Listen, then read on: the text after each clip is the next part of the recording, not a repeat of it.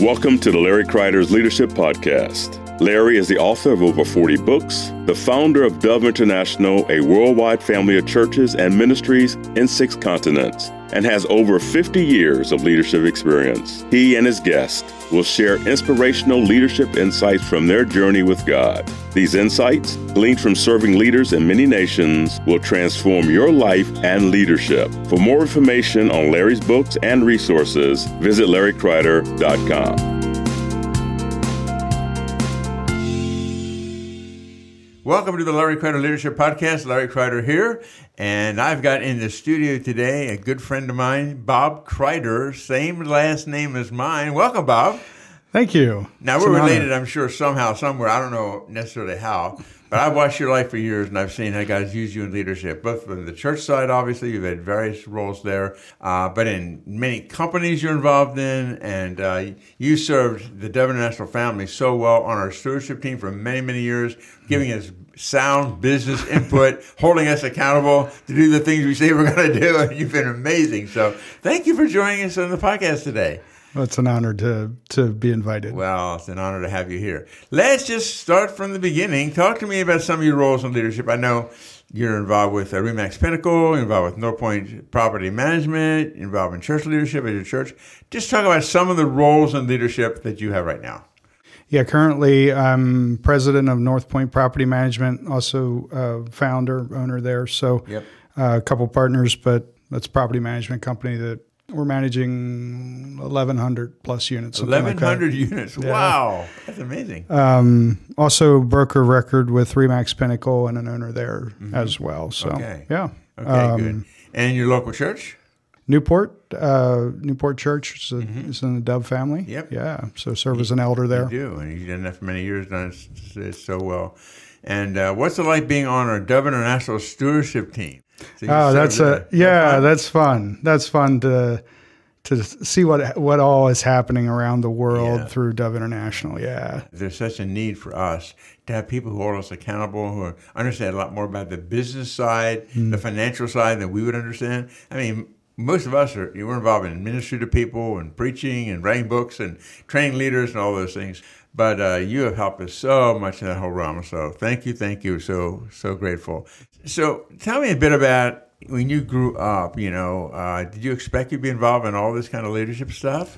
I don't know if it was expected. It was probably just was a part of what we did from early on. I was the oldest of 4 boys and grew up in a vegetable farm. Okay. The main crop was celery. You probably haven't heard that too often. But so I was, my dad was not one to necessarily say, hey, you're too young to do this or that. We got put into different leadership things early. I remember standing on market before I could drive. I mean, that was, and selling vegetables at markets. Right. Really? Yeah. And, also, I early on ran the celery business when I was older, but it was a lot of opportunity to work together as a family, but also in that context. How did you get from that whole agriculture side to getting involved in property management, real estate, all that kind of thing? How did that happen? Because I grew up, it's intriguing for me, I grew up a farm kid. There was some years between the farm and real estate, but in other businesses and other which probably we could talk about another time. But it was my dad actually that had sold and got out of farming, and had started getting into investing in real estate, and knew that I was looking, and it was his initiative that kind of pulled me in. So you were blessed to have a dad who saw potential in you, and pulled you into the whole business side. That is really, really intriguing. And so how many years now have you been involved in property management and real estate, that kind of thing? It's been a long time? It would be over 20. Yeah, I think it was 2001 I bought my first property. So. Okay. Now, on the spiritual side, did you grow up in the church, or how did you come to Christ? Yeah, I grew up in a Christian family, grew up in a Mennonite church, came to know the Lord or accepted Christ after the youth group at our church showed a movie called A Thief in the Night, which I would say is probably I remember that movie. Christian horror. like scaring people into the kingdom. Into the kingdom. Yeah, that's pretty much what happened. But honestly, the Lord was talking to me before that, but that was kind of what put me over the edge, so to speak. Yeah. Well, let's talk more about actual leadership principles. I mean, you're a believer in Christ, and you've got all these different businesses and places you're involved in leadership. Talk to me about teamwork. I know that's really close to your heart. How does that work for you, and why is that so important? Yeah, teamwork. I think it's, we all have different gifts that we can give. And for me, as I look back over building teams, has been one of the things that has been helpful, or has been something that I've just done. And I think as I've gotten into building teams, and it's the recognition that other people can do these things, certain things, as good as I can, and probably better. Right. And there's things that I can do that are good, and so we're going to go further together than if I try to keep everything and hold everything to myself. All of us have strengths, all of us have weaknesses, and we often say if we can resource our weaknesses with people who have a strength that we don't have. So, how are you? What are you, an out front person, for example? Would you like to be the up front person who's, the people person? Is that you? Or are you more of a strategic person? There's so many different kind of gifts we have. They're all good. Talk to me about you. Yeah, I wouldn't call myself an upfront person. I like to build the machine, so to speak. Okay. Although I enjoy people, of course. And but I'm not the Larry Kreider of in front of the crowds of people. That's not something that would be a growing edge for me. Okay. Okay. To be able to lead from the front. Do you feel good about being in your own skin, or do you wish? Well, I wish I would be the guy up front. Do you feel good about being in your own skin, using the gifts that you have? Because you're the guy behind the scenes that makes it happen. I mean, you're so good at that. No, it's probably the other way. I'm just as happy if I'm not. I think the growing edge is when I need to do that, or recognizing the times when there's as a leader you need to lead from the front. So that would be a current growing edge for me. Yeah. I love your heart. Something we often say on our podcast is that we believe we can find these small things we can change. That if we change, it'll make a massive difference in our lives. Not our lives, but those that we serve, whether it's in business or the church or family or wherever it would be. So are there any small things that you're saying, and because I made a change, I saw some major things happen. So, I mean, whether you're getting the right people in your team or whatever that looks like. So I've been really into, and I've never met the man, so I don't know if it's good to reference him on a podcast, but Jamie Winship. Yeah, I've heard and identity. And one of the things he talks about is recognizing that fear is probably a wrong belief about ourselves or God. That's good. And so recognizing that where there's fear, to recognize what that false belief is. Uh-huh. So, in the season that I'm in, that is something that's working on it. That hey, if you're believing that there's not going to be enough, what's behind that may be that you don't really believe God's willing or able to provide, which is not true. So exactly. So the lie that is just to confess the lie and to believe the right things. Does Jamie have a book you'd recommend? He does, Living Fearless. You're not the first person who's mentioned him. Mm-hmm. And I think God's used him to change a lot of people, to see them become the leaders God's called them to be. So that's great. So what do you do that helps you become a better leader, Bob? It's in different seasons. I read books, a lot of books. Also listen to podcasts, or we just mentioned Jamie. He's a lot of stuff on YouTube. So that's part of what I do. That's great. The other thing that I do, which maybe don't talk about a lot, but I do half-day pray days. Talk about that. With particularly with the business. In business leadership, well, the idea came out of Kingdom Initiatives, Right. which we've been a part of for a while. Dave Hodgson's out of Australia. Encourages half-day pray days, and for me, that is part of my job as a leader of businesses. That God owns it all, and if we got to stay connected to the boss, so to speak, to the owner, and that has helped keep me kind of aligned and leading. So talk more about that half-day prayer day. Is that half a day a month, half a day a week, half a day a year? I do a half day a week. Wow, that's amazing. It's not always easy to have that. So I also have a business intercessor.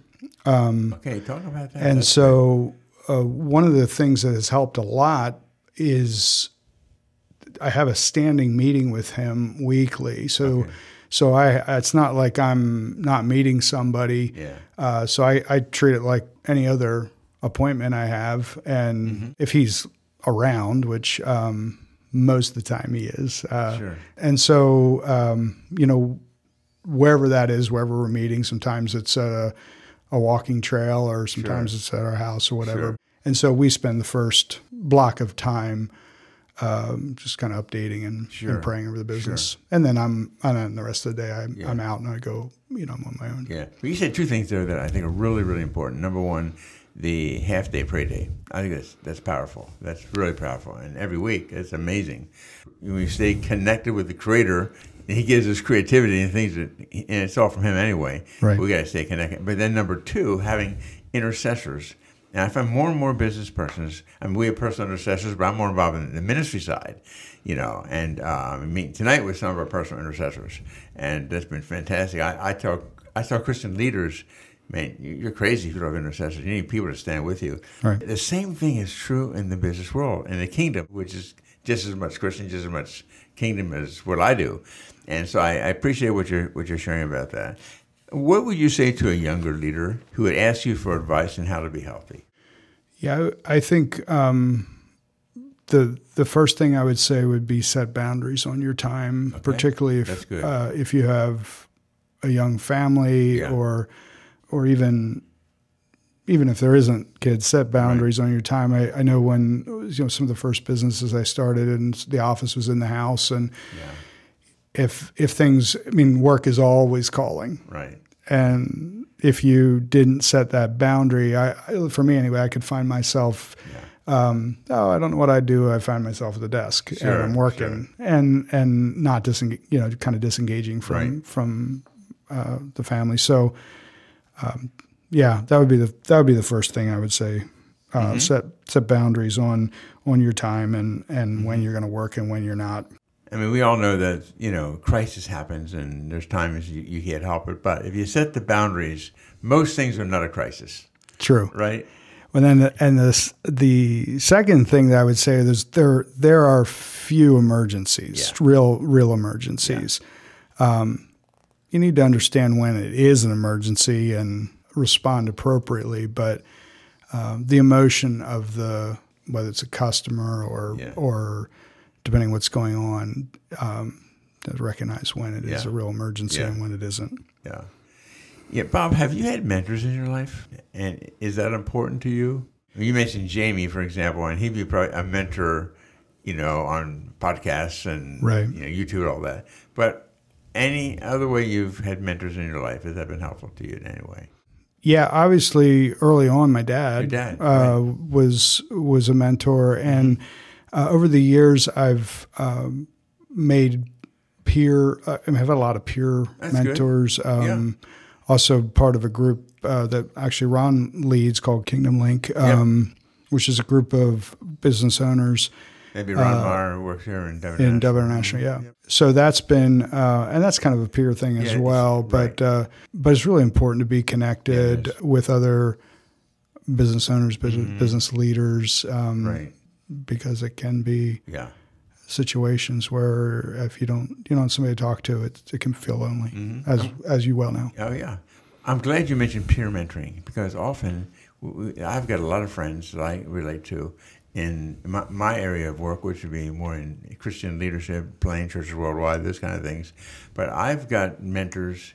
Some are, I really look up to. They're older, wiser. Mm-hmm. And I have other mentors that are my age or even younger that we just connect. We're doing the same thing in life. And I learn from them. I mean, just all you need is one little change can change your life. Yeah. And often they can say something or something that they be thinking that I never thought of. Makes all the difference in the world. So you found the same, that peer mentoring worked for you. Yeah, very much. Good. So yes, it is important to have mentors. I agree completely. Now, anything else that you'd like to share with our listeners? We have a few minutes yet. Anything else you'd like to share with our listeners today about leadership? Things that you've learned about leadership that would be a blessing to leaders. Again, we have leaders from around the world listening on this podcast, and these basic principles work anywhere. So whether you're in Asia or in South America or America, wherever, these basic leadership principles will work anywhere. Anything else you'd say? Was thinking through some of the mistakes that I've made over the years. Let's talk about that. And Danielle and I were talking about this, and this was in the church context. We did some things before we were part of the Dove Network in a church we were at previously where we were in leadership, but not all the decision makers were present when we did some things in a group setting. And so I guess the one thing that we learned is make sure that the key people are looped in if they're not present, or that there's just good communication there. Yep. Because it can cause challenge. Oh yeah. Well, people, if they're on a leadership team and they're not involved in helping make the decision, it's not going to work. Right. You need buy-in. You need buy-in. You do, and they carry something that we all need. Sometimes it happens because we just got to get the job done. We got to make a decision, and it just pays to wait a little longer. You're right, and get buy-in from everyone who's involved. Yeah. Anything else? Any other mistakes you made? Oh yeah, Is that the only one you made? Lots of mistakes. I mean, so I started a construction company. This would have been years ago, and it was probably one of the mistakes I made there is I was a little aggressive in the growth of it, and then 2008 hit, and that was so the business still exists. I'm not part of it anymore. Yeah. But looking back, it was a real learning experience to really kind of not see what was coming there, but also just being maybe more aggressive than I should have in growth. I like to grow things, but we all do. Yeah.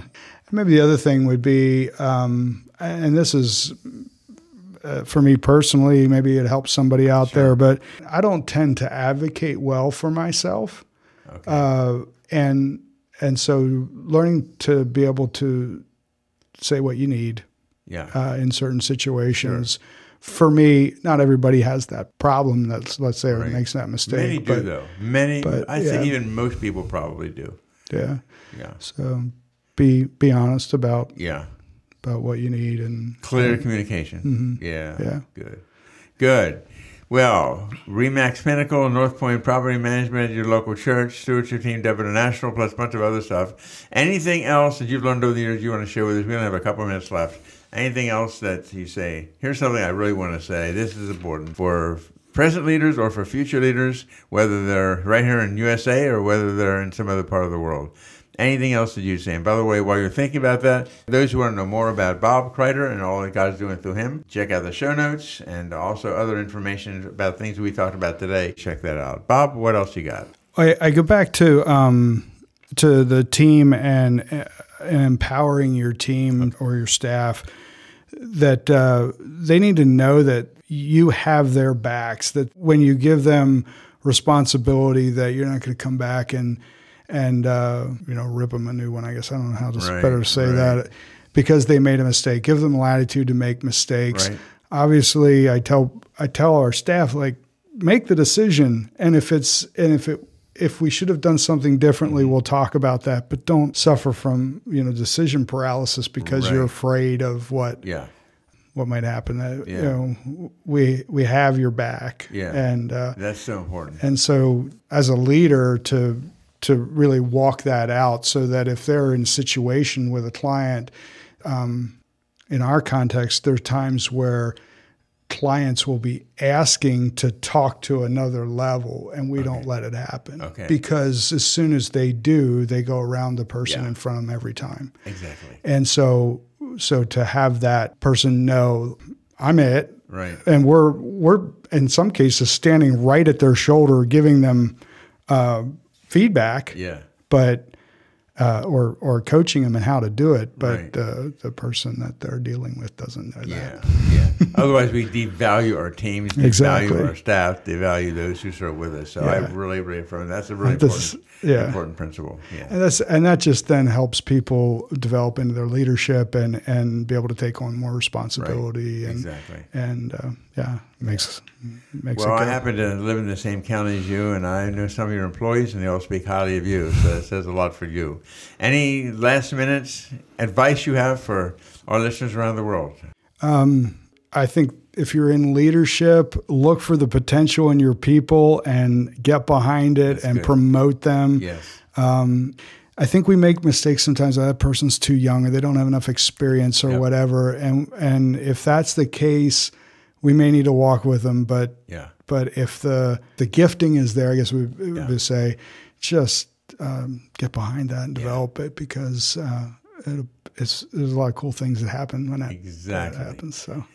Bob Kreider, you're a real blessing, man. Thank you for being on the podcast today. And again, for anyone listening, you want to know more about Bob, you can check the show notes. Any of the books, resources we talked about, that's all on the show notes. And so, again, what we do in this podcast is we find things that we can change, because we're into changing, not only become more like God, but changing to be better leaders. So we're honoring future leaders and training them to be all that they could ever be in the Lord. So thank you for joining us today, and we'll see you back here next week. God bless you all. Thank you for listening to Larry Kreider's Leadership Podcast. If you want more information about any of Larry's books, daily devotionals, small group resources, or any other teachings, go to larrykreider.com.